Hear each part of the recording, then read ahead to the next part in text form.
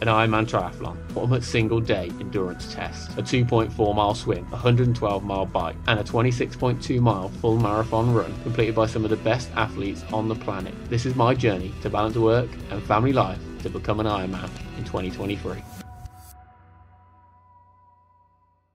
That is right. I've signed up for an Ironman. I'm going to be doing an Ironman this year. I've obviously been training for the last few weeks with not really that much focus, but I did kind of have in mind that I wanted to sign up for an event. I just wasn't sure exactly what I was going to do and when I was going to do it. But I've signed up for Ironman Portugal, so that is the 21st of October. Just have to look at my laptop, check the date. I should remember that by now. 29 weeks from when this training took place to when I'm going to be doing the Ironman. The videos are going to get a lot more intense. I'm really happy that I've kind of been able to get consistent with making videos over the last few weeks. I want to make sure that every single week I'm putting out a video showing my training. It's going to be really interesting to see. This is going to be my second Ironman. I've done a couple of half Ironmans now, but I did do one and made a video about that. Did do the full Ironman at Bolton in 2018, which I still haven't made a video about. Obviously, that was quite a long time ago. Originally in 2020, I was going to do Ironman Portugal. That was like my plan. That was my goal race. And yeah, obviously that didn't go to plan.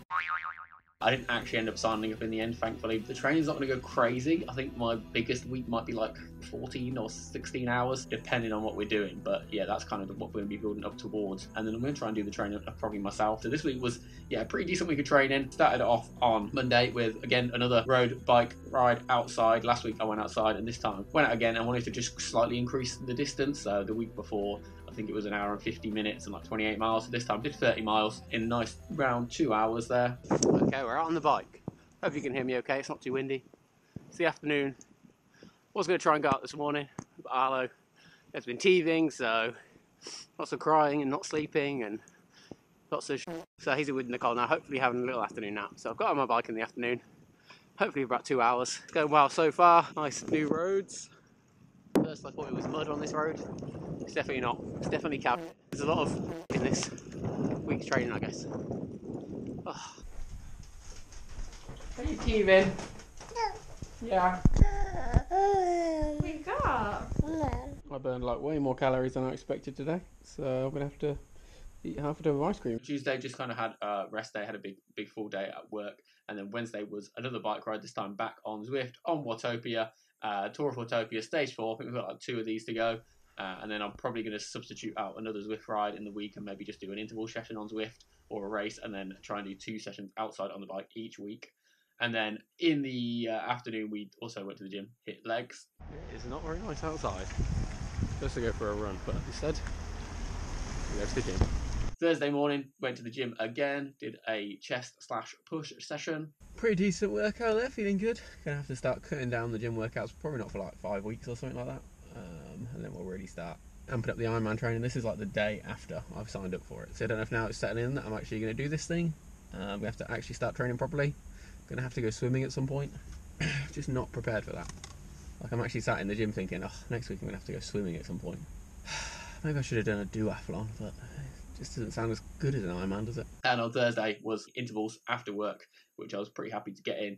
Just done my 44-minute run.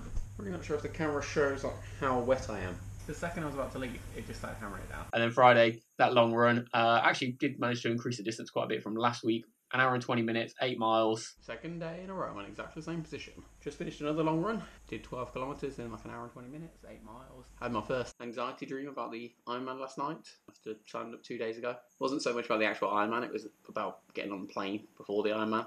And I was like looking on Google Maps what time we're going to get to the airport. And we're going to get to the airport like 5 minutes before the plane was supposed to leave. And then we didn't have all the stuff packed yet. And it went on for like forever, it seemed like. So yeah, 29 weeks to go and we're already panicking about it.